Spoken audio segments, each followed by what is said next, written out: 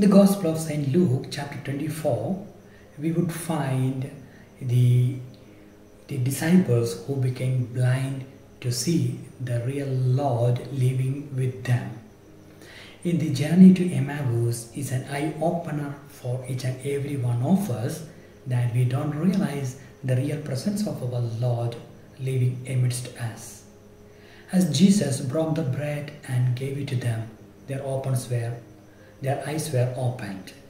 And it shows how blind we are in this world where we don't realize the real presence of the Lord amidst us. My dear friends, as we are offering the Holy Eucharist, let us open our inner eyes. Thereby, we will be able to find the real presence of our Lord broken in every Holy Eucharist. For this, we need the grace of our Lord. Let us beseech our Lord to see the real presence of our Lord amidst us, to follow His paths. And the Word of God help us to know the real presence of the Lord amidst us. God bless each one of us. Amen.